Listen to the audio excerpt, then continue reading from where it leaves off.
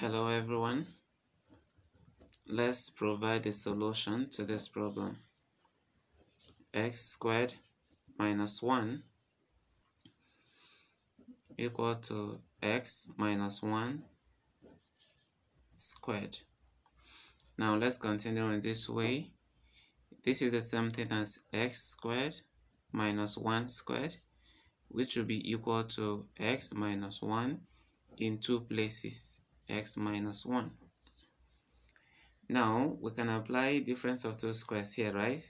We'll still have something like this, because if a squared minus b squared is given, it will be the same thing as a plus b into a minus b. So that's from here alone, I will have x plus 1, then I will also have x minus 1 just from here alone. So this will now be equal to x minus 1 into x minus 1. Now what if I bring everything to the same side?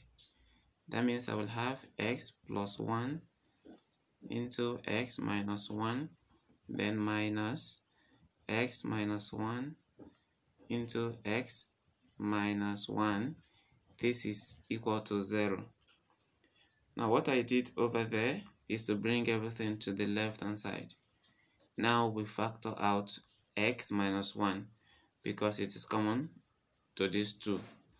So x minus 1 comes out as a common factor. Then what I have here is x plus 1, right? Then minus, this is this negative. Then I have one of this, which will be x minus 1 2. Then close this, everything equals 0. Then x minus 1 is still out as a common factor. Then in here I can open the bracket, so we have x plus 1, then negative times x will get negative x, and then negative times negative 1 will give us positive 1. Then this is equal to 0. From here, x minus 1 comes down, then this can now cancel this, and then we have 1 plus 1, which will give 2, right? And that will be equal to 0. Now this is very simple, because from here we can decide to apply our zero product rule, because when you multiply two things to get 0, then one of them must be equal to 0.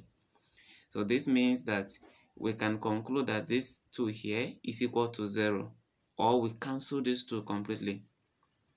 Now one of the ways we can do that is to divide this by 2 and divide this by 2. This cancels this, right? Okay, so this means that x minus 1 will still be equal to 0. Okay, so we continue with this, and then what do? So x now will be equal to 0 plus 1, meaning that our x is equal to 1. Now to check,